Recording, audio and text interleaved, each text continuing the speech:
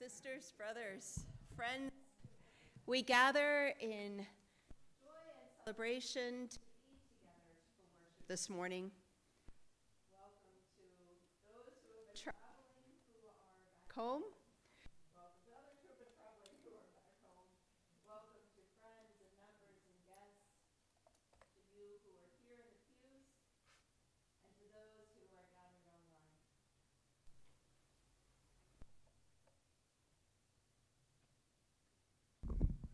And for tech support that is present all along.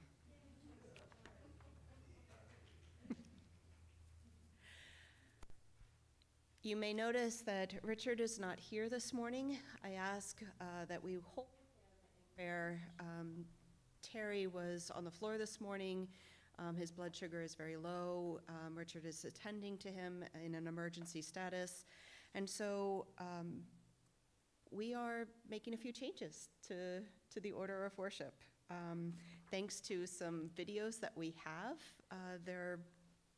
there's more that is intact in our normal order of worship than is changed. But our prelude this morning, which is not even listed in the bulletin, will be My Heart Ever Faithful. And our opening hymn is, instead of Come We That Love the Lord, is Come Let Us All Unite to Sing. It will be video, but for anyone who wants to follow along, it is number 12 in the bulletin.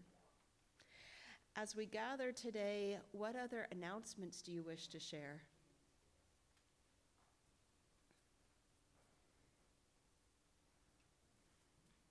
I can use that principal's voice. Because it won't go through unless it's through the microphone. Just a reminder, we have a board meeting this Tuesday. I just did an email today as well. This is more, not an announcement, but if you would like a pianist for any of the hymns, I would be happy to do my best. Ah, well, thank you. It's up to you. I don't want to change anything that you've already changed. I appreciate that. You are the one who's doing the tech pieces, Greg. What's easiest for you at this point? We just keep it the way it is. Probably just keep it the way it is. Okay. But thank you, Mimi. Yeah. That's what I love about this congregation. It's sort of like, here I am, I can help out. It's Stacy in the back. Just a quick reminder, my concert with Mechanicsburg Ecumenical Choir is today at 3 o'clock at St. Joe's Catholic Church in Mechanicsburg. And you all are welcome. All the money that is raised today will go to New Hope Ministries. Wonderful. Thank you, Stacy.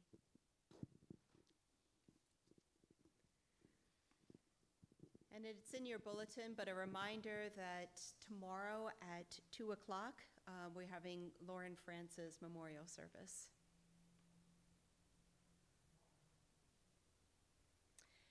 If there are no other announcements, oh, yes, Jim. Yeah, I'm going to announce that we have a doctor in our house. Oh, that's public now. That Ryan got his doctorate. Don't ask me what it's about. I observed his defense of his thesis, and I don't know what it's about. We will celebrate that in Joys and Concerns, but glad for Ryan getting his doctorate.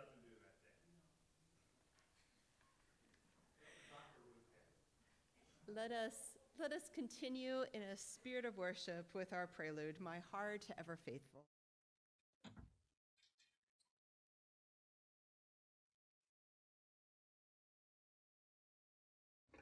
Thank you.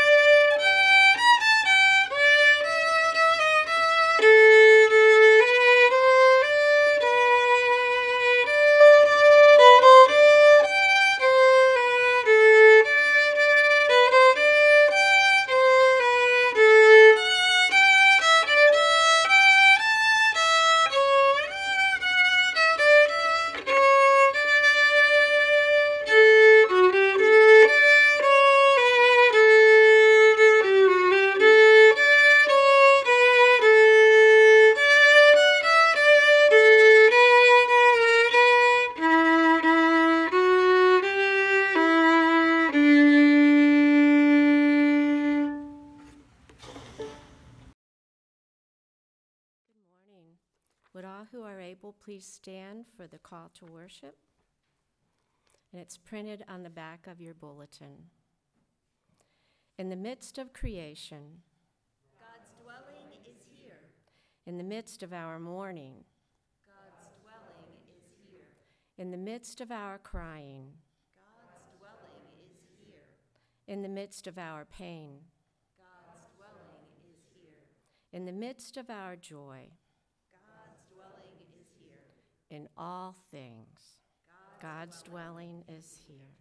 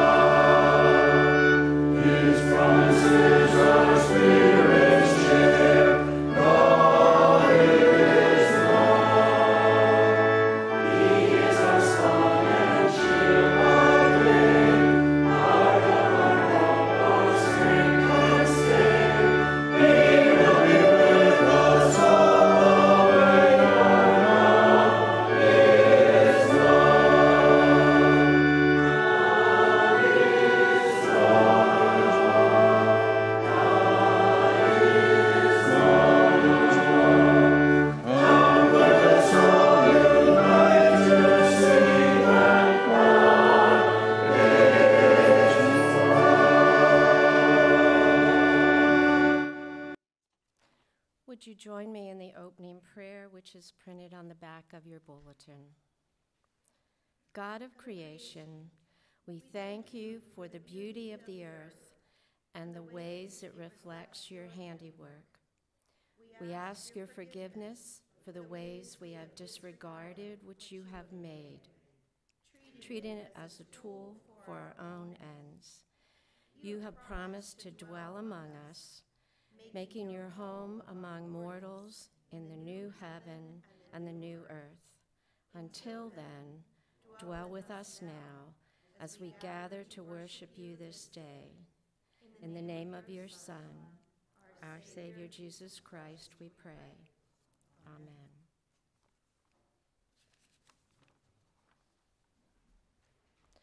Jesus speaks of being glorified as God has been glorified in him.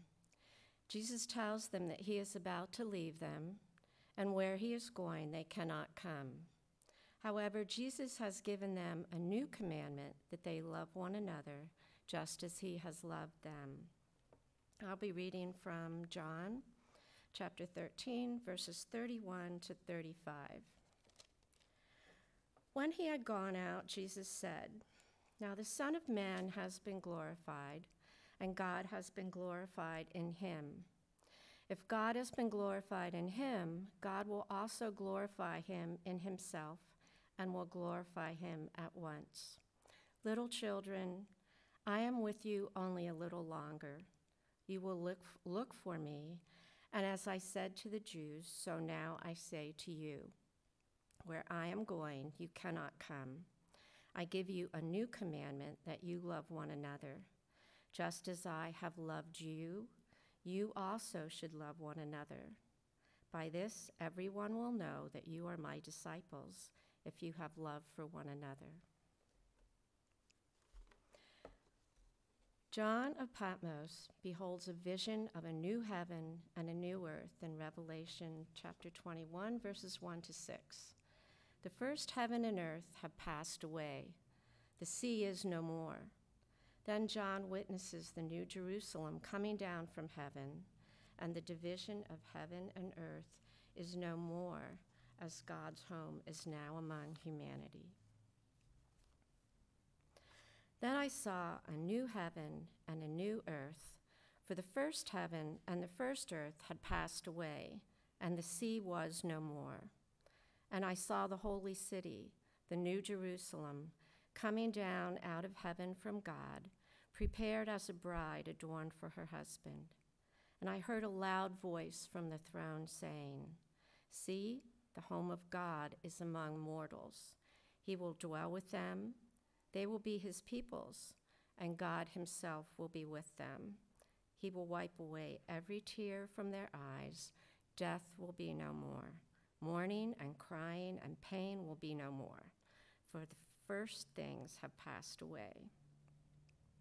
And the one who was seated on the throne said, "See, I am making all things new." Also, he said, "Write this down, for these words are trustworthy and true."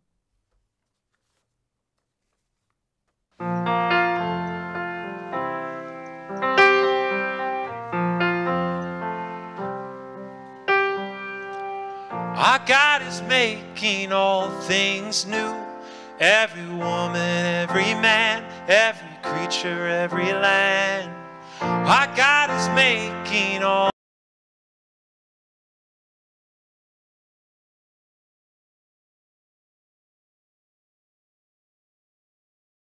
things new. Come alive, come alive, come and be made new.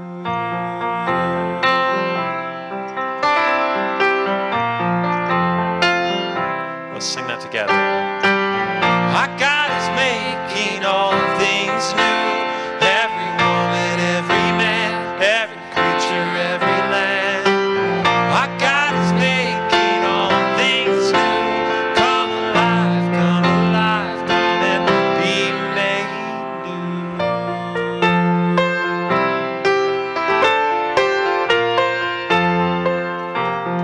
This is the day. This is a day of new beginnings.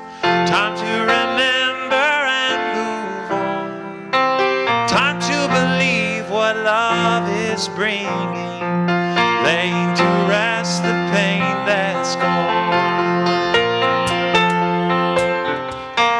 For by the life and death of Jesus, God's mighty Spirit now has lived, can make for us a world of difference, as faith and hope are born again. Our God's making all things new. Every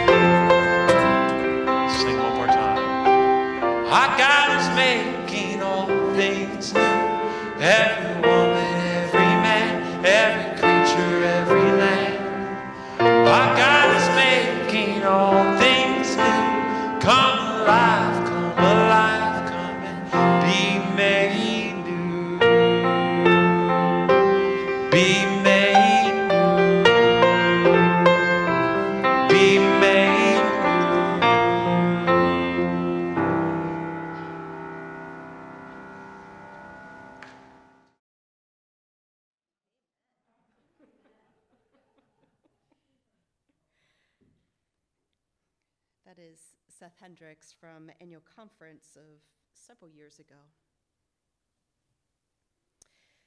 2 weeks ago, as some of you are well aware, Kara and Eliana, along with the rest of the cast and crew of Seussical, wrapped up their shows from Susquehanna Township. And thanks to those who were part of it.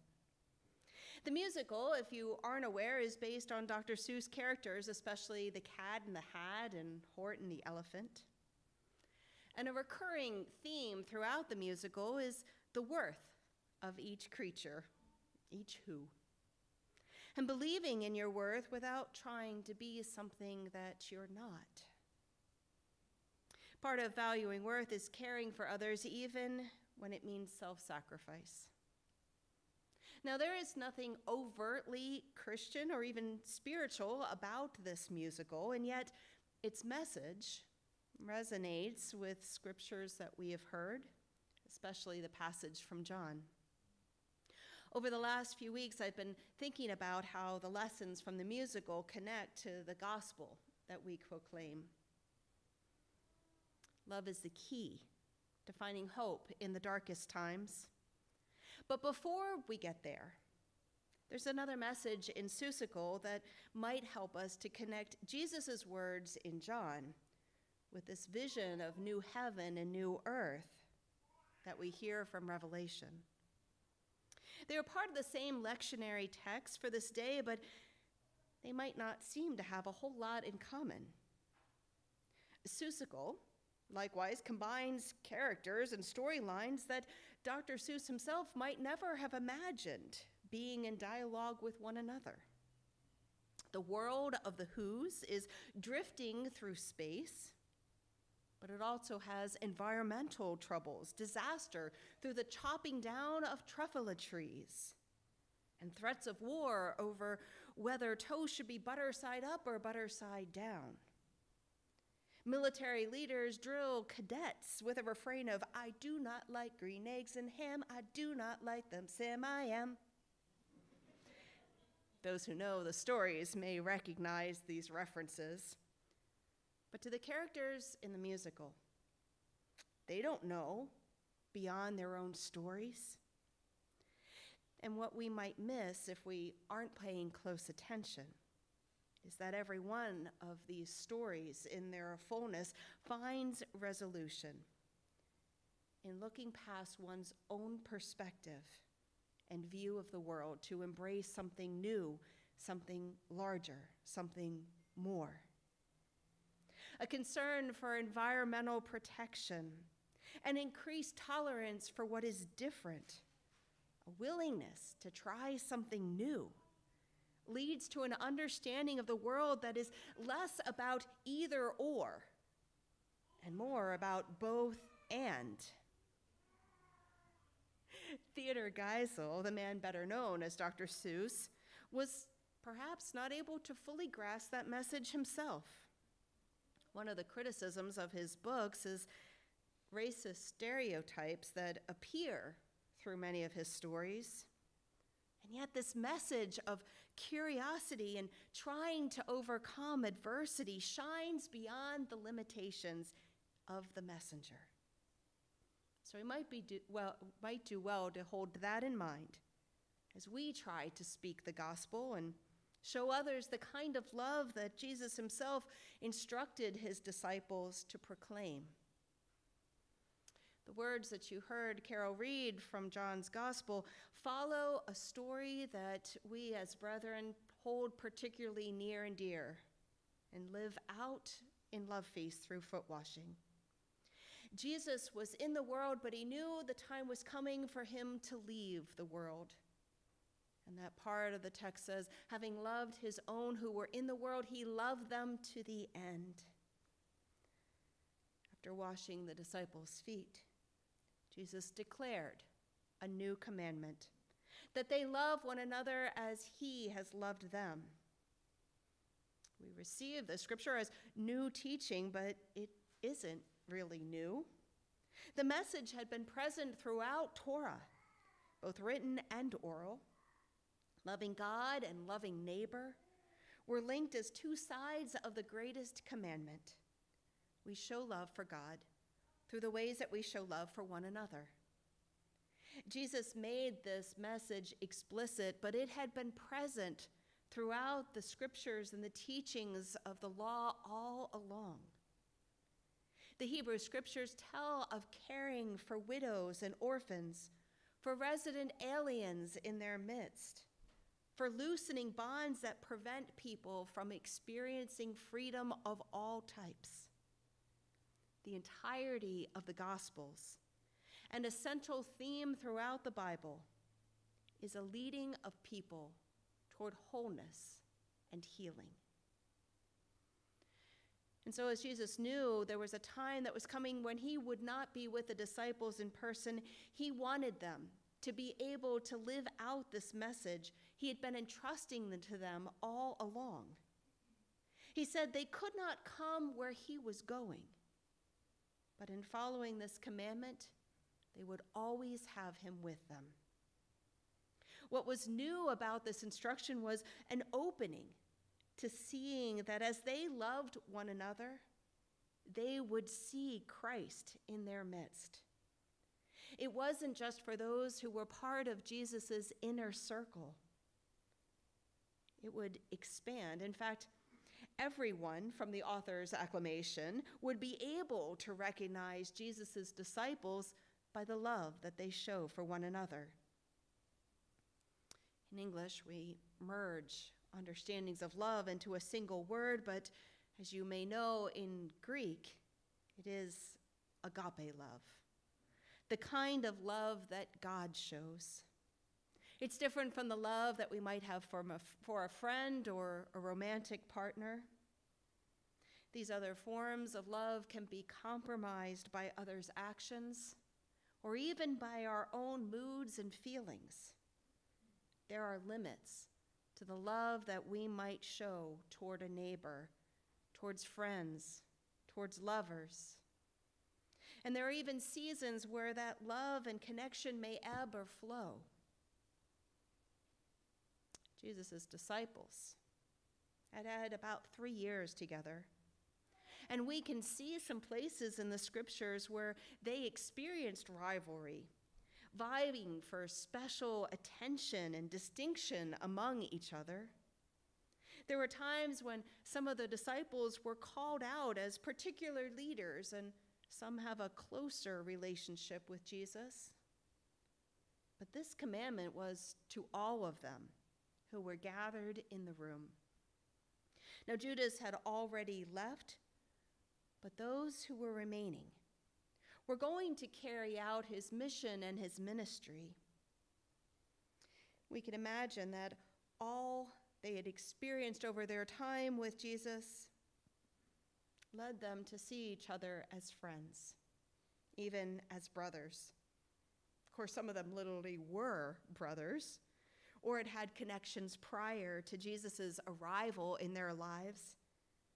But some of them might never have associated with one another had it not been for Jesus, who came and said, "Come and see and follow me." We who are part of the church today might recognize that it is Christ who is our common bond. Some of us would be naturally drawn to each other, and some of us likewise might find little in common were it not for Christ's call. In some ways, the years that the disciples spent with Jesus didn't do much for their questions about who it was that they were following. They called him Lord and even Messiah, but they didn't fully recognize the vision for God's reign that Jesus was putting before them. They could only recognize Jesus here and now, right before them. This talk of Jesus going away and them carrying on was beyond their grasp of understanding. But Jesus was trying to teach them to love. And only by love could they understand what it meant for Jesus to be with them no matter where they were. love. Not just a feeling of warmth for people who saw the world in the same way, but a way of living and patterning life that connected people they might not otherwise choose to be around is the strongest force that Jesus could offer to them. And it would challenge them to live out his teachings to their fullest. The kind of love he was initiating would be revealed on the cross when he forgave even those who were responsible for his death. The disciples didn't live that message fully. And if we're honest with ourselves, there are times when we too fail to live as fully as Jesus taught and modeled. In the biblical witness, years passed, and the church that began with Jesus' followers grew. As believers proclaimed Jesus as Lord, officials of the state became less tolerant of these beliefs. The early church suffered under Roman rule. Early Christians were persecuted, and they sometimes paid for their faith with their very lives. The book of Revelation, often misunderstood for its apocalyptic visions and misused as a way to simply predict the future, addresses persecution and imagines both a time of suffering and of glorious restoration. In the verses you heard nearly at the end of the book, all of this suffering has come to an end. The new Jerusalem has come to earth, and God has promised to be with people for all time. The image of God wiping away tears is often isolated in verses shared in funeral and memorial services. But it comes after descriptions of people who have struggled, who have tried to make sense of violence in a world that doesn't often make sense. We might identify with some of those questions and concerns today.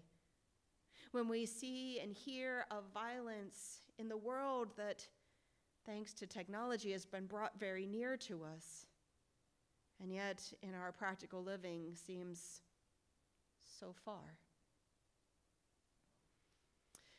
We can identify with some of the feelings of those in Revelation, but the book itself is not an easy one to tackle. Some try to associate references to specific events or people. Some use it as a checklist to determine the end of days with a hope that after these specific things occur, then Jesus will return and set the world right. But we live 2 millennia after these visions, and our view of the world itself is very different from the first century. Even without these differences of time and location, it's hard to understand or to know what was meant to be taken literally and what was metaphor. If we read actions without awareness of what was going on and the power of symbols and connections to Hebrew scriptures, we miss a lot of the context of the book as it was originally designed for worship. All these realities may help us to understand why Revelation isn't used in the lectionary, the 3-year cycle of readings, very often. In fact, the only time when chunks of Revelation are used, week after week is year C, where we are, in weeks following Easter.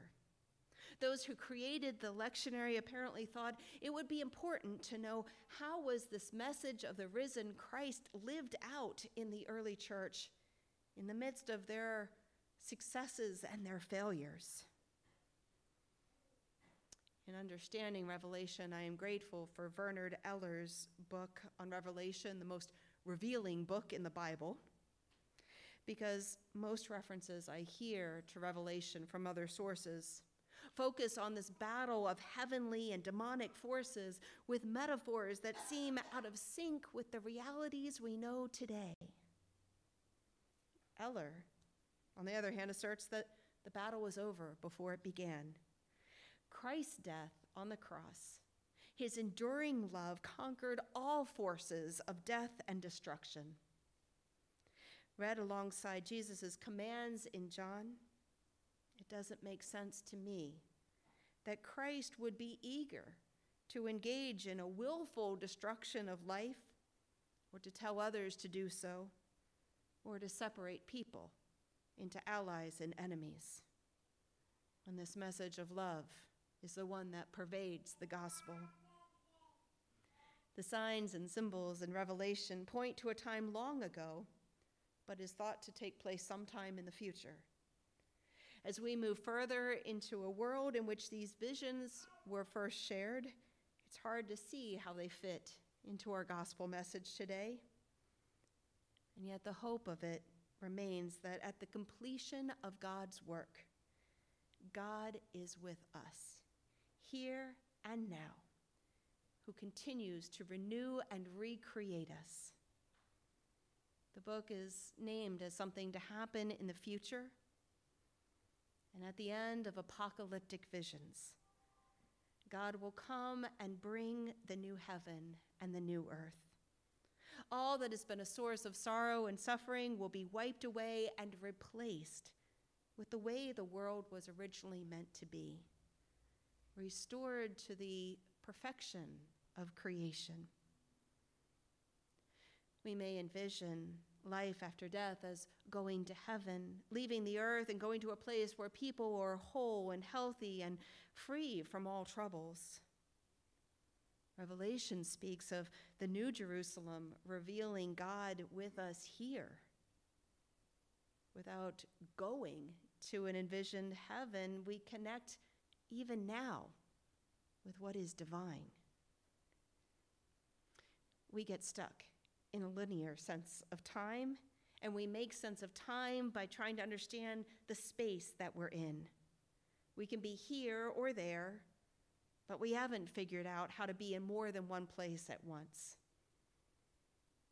In the limits of our understanding, we sometimes forget that God isn't bound by the rules that govern our lives. God is neither here nor there, in one time or another, in one place or another. God is present throughout and beyond all history and markers of space or land. Just as Jesus was present with his disciples in that final meal, Jesus was also present with them following the resurrection, with the early church and the struggles they experienced, and throughout history, and with us today. Part of the message of Revelation is that God has never left us. Heaven and earth unite as one in the imagined New Jerusalem. There God makes God's home with us. Then and now, here and there, combine in one understanding of God's presence throughout all humanity.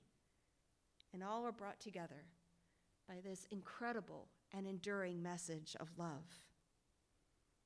Like the characters who come alive and interact with each other in Seussical, faithful imagination carries us into conversation with Jesus' disciples and with the early church.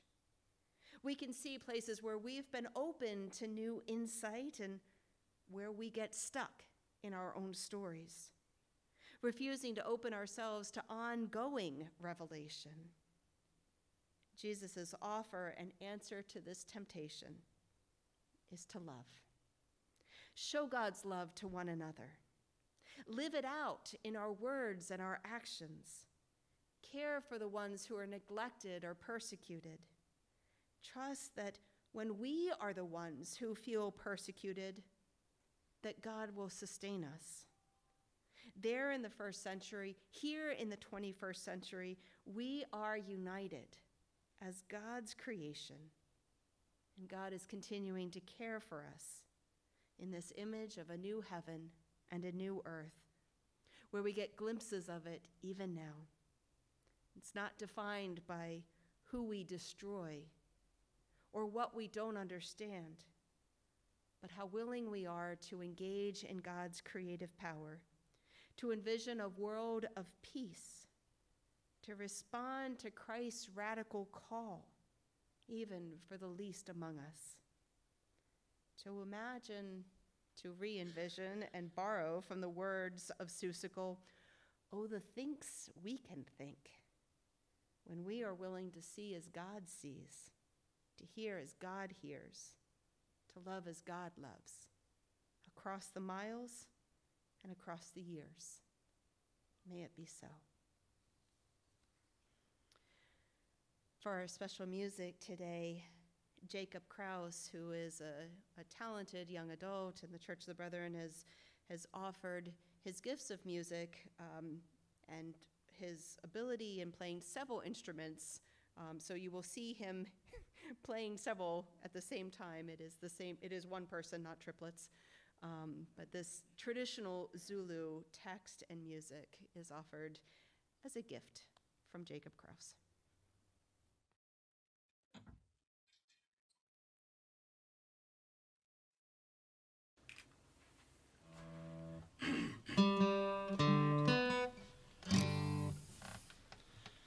Love is calling out to everyone here in this place.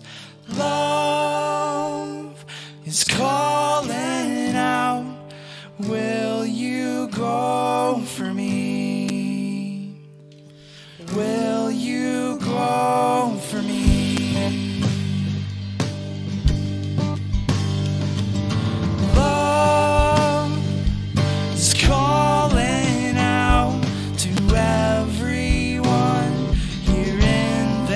Place. It's love, it's calling out. Will you go for me?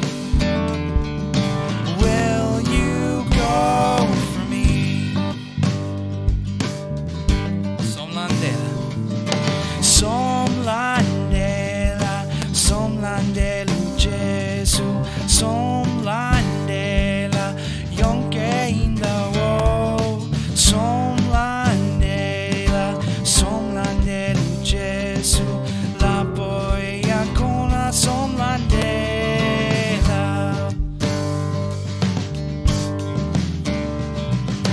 We will follow Jesus. We will follow everywhere he goes. We will follow Jesus. Everywhere he goes, we will follow. Love. Love is calling out to everyone here in this place. Love is calling out. Will you go for me? Will you go for me?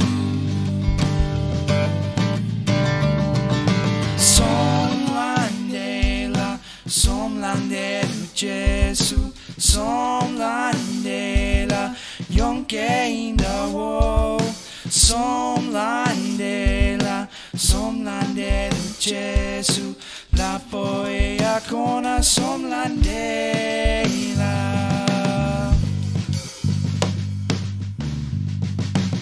We will follow Jesus. We will follow everywhere he goes. We will follow Jesus. Everywhere he goes, we will follow.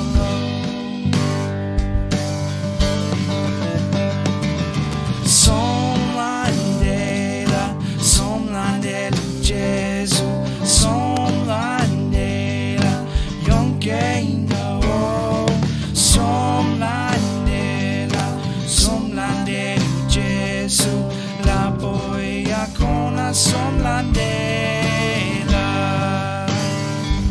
Love is calling, and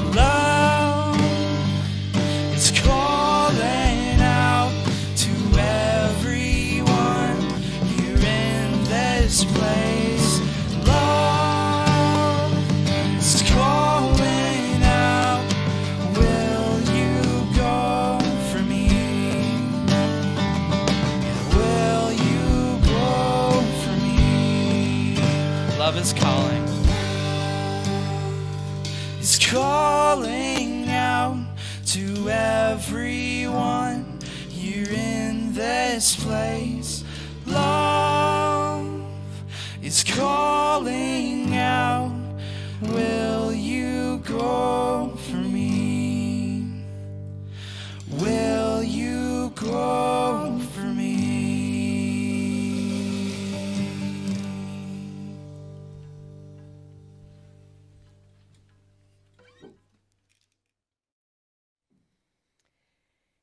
In this place, let us come together in a time of prayer. Oh God, we are grateful for the ways that you reveal yourself to us, for opportunities to travel, and for safety in returning home. We're glad to have the Fabers back home, and glad to have Linda Giesemann at home, and glad to have Micah at home, even as he prepares to travel to Europe with the choir tour this week.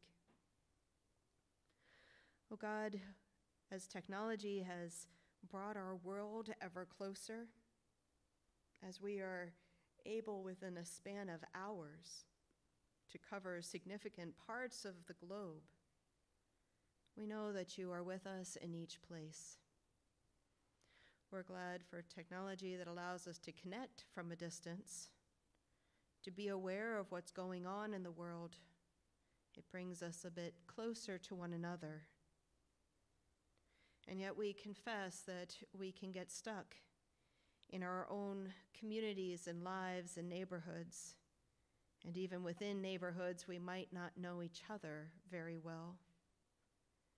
Expand our awareness of what's going on in not only the lives of those that we name and list and hold in our hearts, but your people in the world everywhere, those who are struggling to survive amidst war, amidst disagreements, amidst natural disasters and famines. We pray for those who have experienced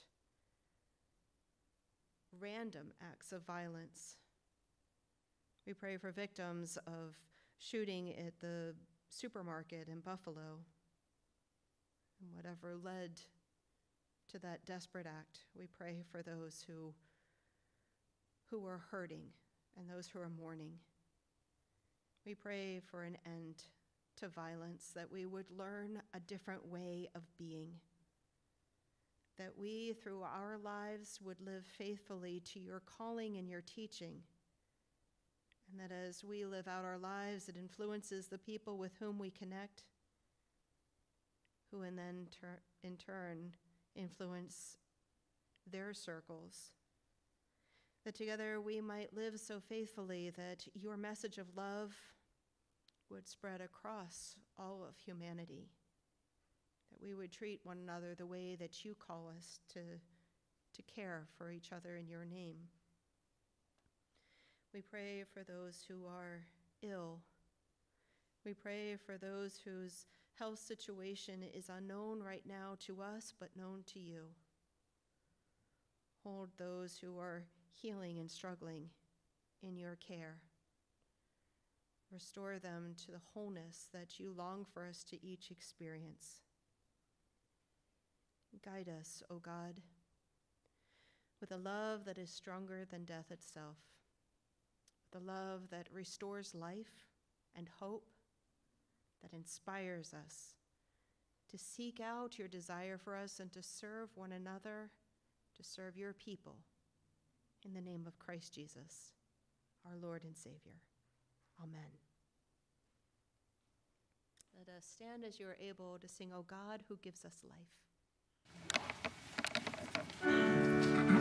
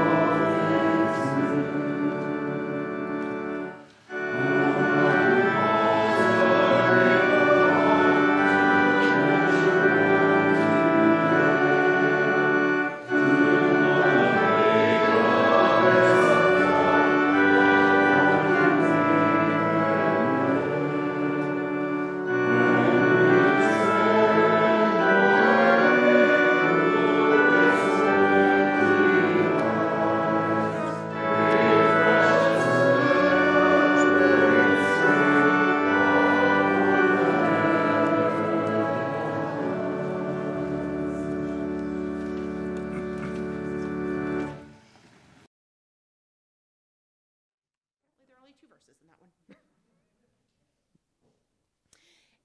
And now, in the method of Dr. Seuss, when we travel and when we're home, we will spread a message of love, never alone. We will follow Jesus here and there. We will follow Jesus everywhere. We will carry God's love to the least of these. Help us, God, share your call for peace. Let us go forth in God's name, inspired by the Spirit, never the same. As a shared postlude, let us join in, they'll know we are Christians by our love.